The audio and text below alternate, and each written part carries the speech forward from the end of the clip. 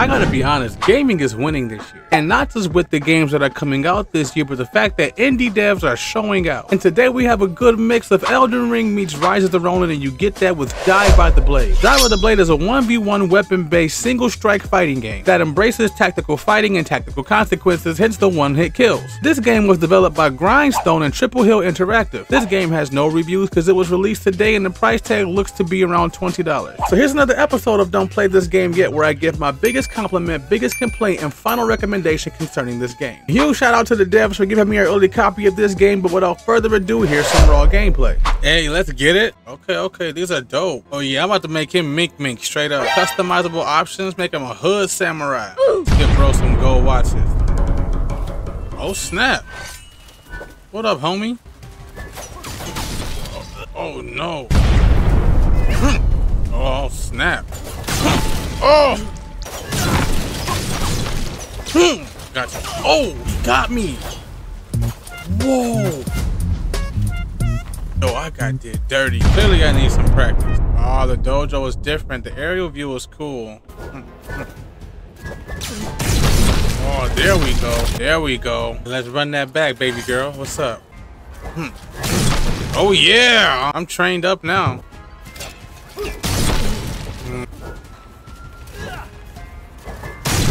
Yup.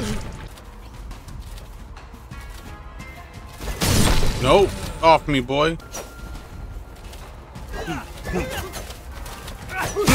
Got him. Oh yeah.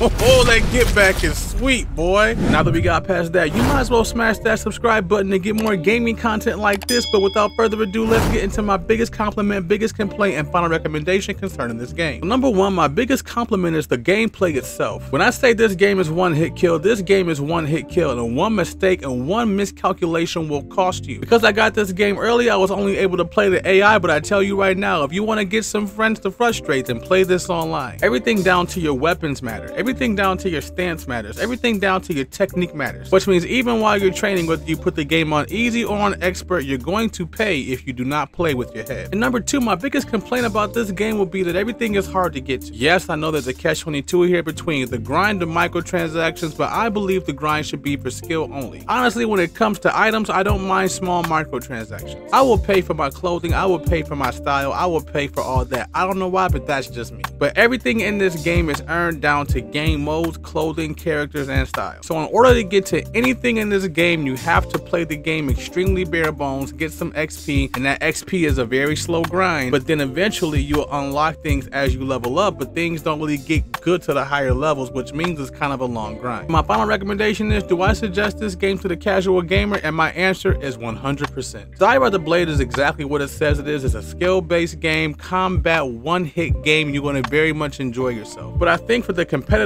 player, this is a skill-based combat game where actually being good matters and anything can happen. So if I was to give this game a rating right now based on general fun to the casual gamer that is not competitive at this very moment, what you have right now, I would give this game an honest 7 out of 10. But if I was to give this game as a whole a very good number to make sure that I give this a fair assessment with all things considered, I would give this game an honest 8.9 out of 10. Because this game is good, it's actually very good, but I promise you're going to have more fun if you're competitive, not so much the casual gamer. But there is things for the casual gamer that still makes it fun. Just after a while, you may lose interest if you're not being fully competitive. And if you want to see these gameplay reviews live, make sure you check my links and follow me right here. But if you're looking for some good action to get into, I suggest you click this link right here and see what I had to say about this game.